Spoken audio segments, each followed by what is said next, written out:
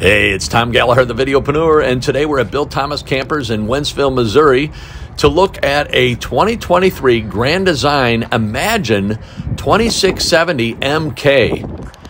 There's a link below for new, used, service, and parts here at Bill Thomas Camper. As we take a look at the pass-through storage, you can see the aluminum floor joist, so you know it's a solid, very well-built RV. As we button up and take a couple steps back, take a look.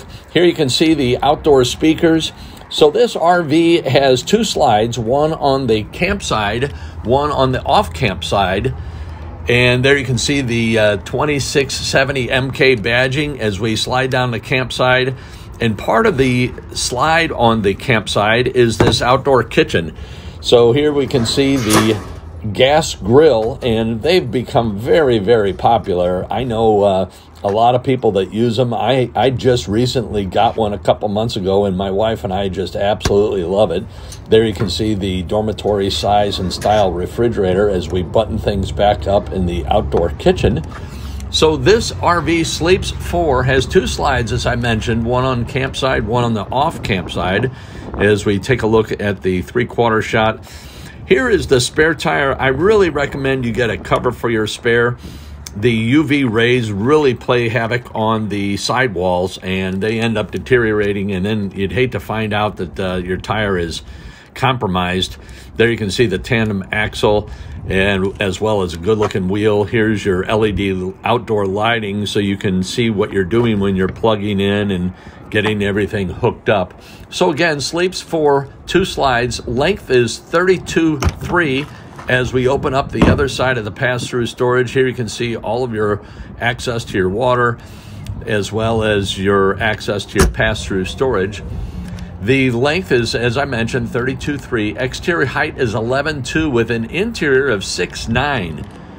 As we get ready to walk into the step up to the inside, hitch weight of 690, gross weight 84.95 as we step inside, with a cargo weight of 1,200 pounds.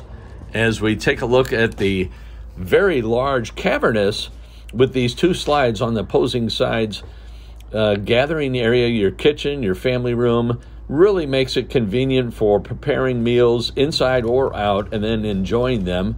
Here you have a center island with your stainless steel farmer sink, your dining area, and then a nice planning center or workstation. If you have to travel while you're working, this is a great place to set up your laptop, do a little work, button things up.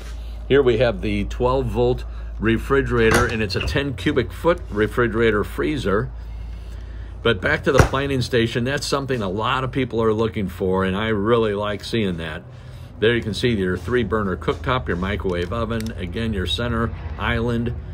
And then we have theater seating, so you can recline in that. You have your flat screen TV that's in a televator. As we step into the bathroom, your dual medicine cabinets, which really makes it pretty cool.